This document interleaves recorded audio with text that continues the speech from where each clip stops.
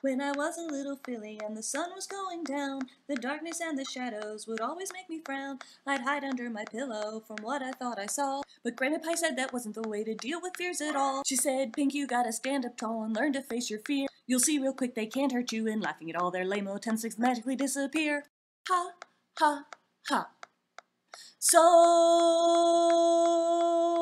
giggle at the ghostly, guffaw at the grossly, crack up at the creepy, whoop it up over the weepy, chortle at the kooky, snortle at the spooky. Tell that big dumb scary face to take a hike and leave you alone. If he thinks he can scare you, then he's got another thing coming, and the very idea of such a thing just makes you wanna